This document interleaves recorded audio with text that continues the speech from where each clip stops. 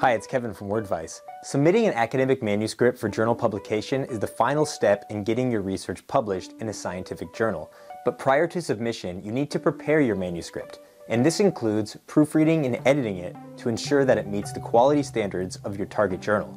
Authors are advised to do this before sending a manuscript to journal editors. In this video, we will address the main issues authors should look for when revising a research paper.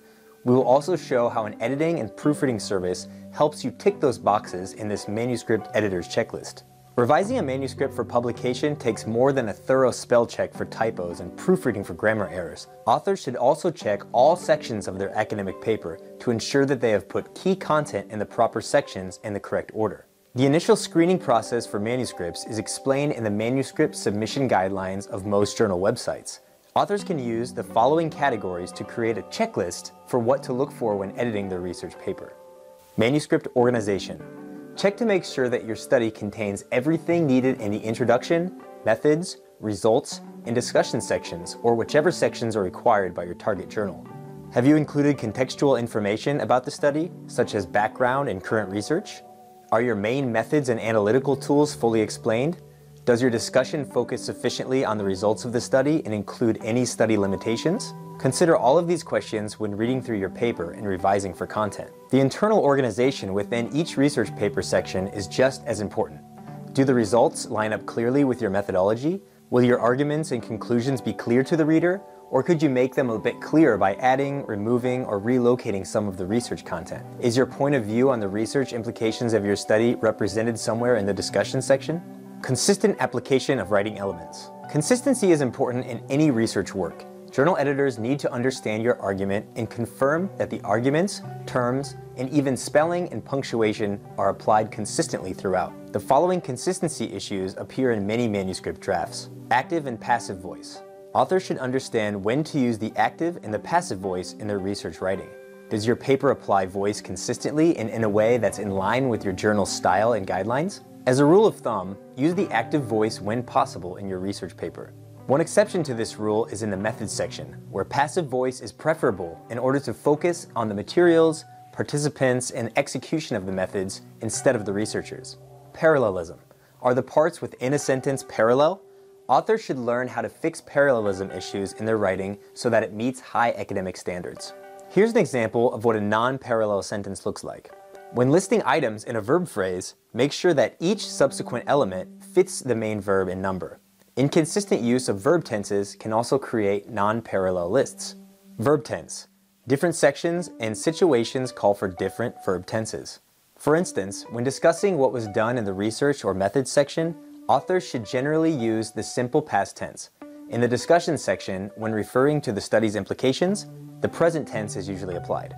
Article usage. Articles, a and the, and other determiners can cause a lot of problems for non-native English speakers. You can find a handy tool for determining which article to use by checking out the link to the Wordvice resources article in the description.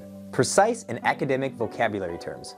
All key terms and phrases used in your study should be applied correctly and should read naturally. When an imprecise or incorrect term is found in a paper, this can signal to the journal editors that perhaps you're not so careful when it comes to using scientific terms.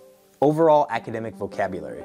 Academic vocabulary applies to verbs as well. Rather than writing carry out, try conduct or perform. Apply some alternative verbs in your academic writing to strengthen its impact on readers. One great way to instantly improve your verbs is to choose the Latin version of the verb. Whereas carry out is a bit more colloquial, both conduct and perform have Latin roots.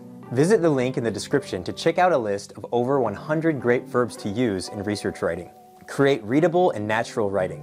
When editing research writing, focus on the readability of the work as well as on the individual terms used. Ask yourself, is the meaning of your sentences clear? Are the key points understandable? Are the phrases and expressions written at a suitably academic level of English?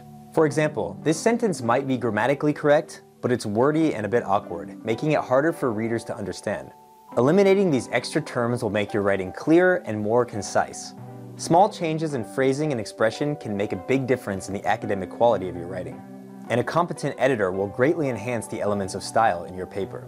Professional editors can rephrase nearly any kind of unnatural sentence, provided that the meaning is clear enough, and they can write it in a way that best portrays the author's intended meaning.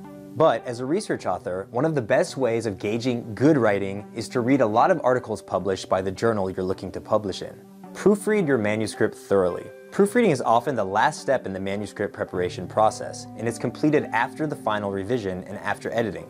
In addition to the consistency issues mentioned above, manuscript proofreading catches errors in grammar, punctuation, mechanics, and formatting. And if you can't locate these errors yourself, consider receiving professional proofreading. English language editing services are adept at identifying and correcting all basic writing issues. In the case that your manuscript is partially accepted, as opposed to outright rejected, eliminating objective errors limits the need for more minor revisions later on. It also leaves a better overall impression on journal reviewers. And while MS Word and some grammar and spell check programs will catch most common errors, including abbreviation use, hyphenation, and spacing, they still miss others. Human proofreading services like Wordvice employ expert academic editors who completely eliminate errors in the final document. Correctly format your citations and references. Make sure to follow the correct style formatting of your journal. APA, AMA, MLA, etc. This applies both to your study's references as well as to the in-text citations. Manuscript formatting errors are considered minor issues. However, the more errors your manuscript contains, the more likely it is to be rejected due to poor language quality. AMA and APA automatic citation generators can create somewhat accurate citations, but human editing can navigate the nuances of these and other academic style guides. The best journal manuscript editing services not only proofread and edit for style and formatting issues, they also rephrase unnatural sentences and substitute awkward or non-academic terms. In the case of manuscript rejection or conditional acceptance, manuscripts must undergo additional editing as substantive revisions are made. Wordvice Premium Academic Editing Service provides all-in editing and proofreading, along with unlimited revisions for documents up to 1 year. Premium editing allows authors to constantly re-upload their document for editing while they revise. We assign your manuscript to a professional editor with subject expertise in your academic field. This expertise ensures that errors in key terms and even methodology will be caught before submission. We hope that this video has shed some light on the editing and proofreading process for research papers and journal manuscripts. And stay tuned for future videos on more specific editing and proofreading topics. Until then, best of luck writing your research papers and happy writing.